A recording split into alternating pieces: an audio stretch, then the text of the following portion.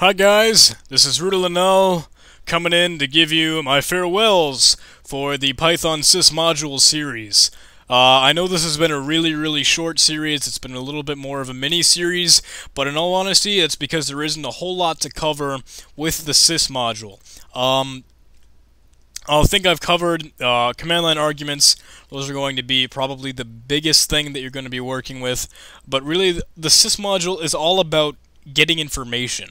It's all about learning your environment, knowing where it is that your code is actually running, because you'll need to know what sort of platform your code is being executed on. You'll need to know the version of Python that you're actually using, and where or not these modules are being stored, where the Python interpreter actually is in the file system, etc., etc. So what I'm trying to tell you is that the things that you'll be using a whole lot when you're actually programming and writing some useful code or making a script that will actually do something for you, there aren't a whole lot of the sys module functions or variables that will actually come in all that handy for you. There is, of course, being able to know what sort of environment you're working in, and the command line arguments and that sort of thing. But other than that, this is pretty almost kind of basic stuff that really you don't need all that much stuff for. So with this video, it's kind of like a conclusion thing that I wanted to let you guys know that this is going to be a short series, and some of the other modules series are probably going to be around this length.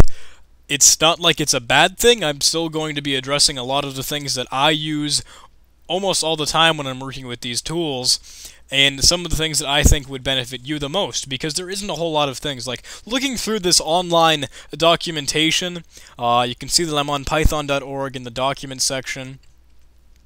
We've got the sys module here, and there's plenty of stuff. Like, see, we're looking at executable and exit right now. Those are handy sometimes. Exit, not all that much.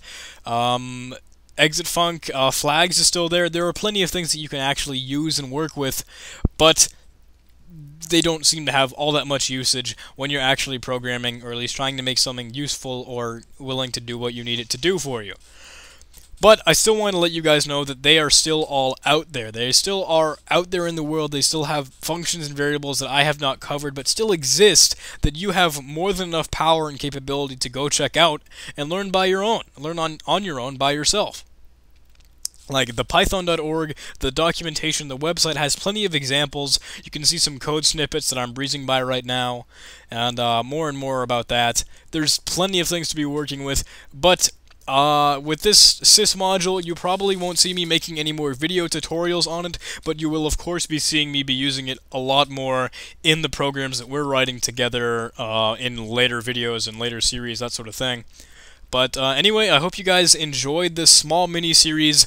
I think I covered a decent amount of material. I think in total this is about like an hour-long playthrough, a playlist anyway. So there are a couple things that you guys can be using. There's a lot of things to like learn here, definitely, but it's nothing humongous. Of course, it's not going to be like a typical 75 video series, or even like an 100 video series like Batch or something else, or some of the Python stuff that I've already done. But anyway, again, thank you very much for watching this series. It'd be really awesome if you guys actually felt like subscribing, wanted to see more of my content, give me a little bit of motivation to keep making things for you guys. Trust me, I want to get plenty more modules out there.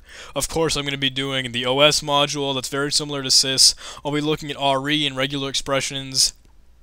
I will very likely get into Colorama, Subprocess, Pyramiko, a lot of other Python modules that I want to address, but it is just a matter of me finding time for it. But the more people sort of like telling me, hey man, I really do want to see this, please keep it on your mind, please keep it on your agenda, please keep it on your to-do list anyway, that's going to keep giving me more and more of a mindset to try and find time for it. Because I am a student, I am plenty busy, but these tutorial series are one of my favorite things to do, especially if I get in the groove and in the right mindset for it. I spent this whole morning creating this entire video series on the sys module. I have not slept or taken any breaks. I have just pummeled right through them, one after the other, and that has felt great. I feel very accomplished after I finish a lot of these. So, again, I've said this plenty of times. It'd be awesome if you could subscribe, like, favorite, share with other people, share with some friends that you might think are interested in computer science and programming and that sort of things. Check out my website, check out nullshell.com. There's a forum there that you guys can connect with and talk about code on with other cool people. It hasn't got a whole lot of traction yet. I'm still kind of waiting for it to pick up. If it will, I don't know for sure just yet. I know I need to make a lot more content for you guys and gather some more numbers. But hey, this is only the beginning, and with this information on modules, there's a lot you can do with a single language, and once I'll be looking at more and more languages after that, and I hope to build something really, really awesome for you guys. Thanks again, though, and I'll talk to you in a later video. Adios.